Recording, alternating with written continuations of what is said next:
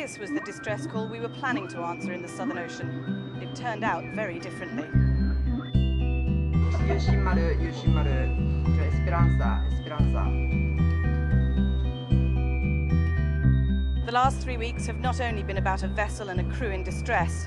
The tragedy in the Southern Ocean has shown how vulnerable the Antarctic environment is.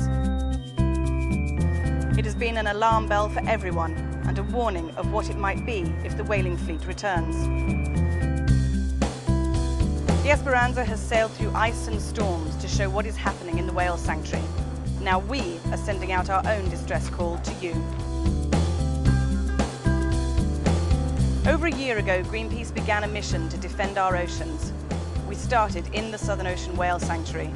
We've sailed the globe exposing all the different threats to the oceans and have come full circle back to one of the most extreme examples of needless waste of marine life, whaling. The Defending Our Oceans expedition is coming to an end, but it's not the end of the journey.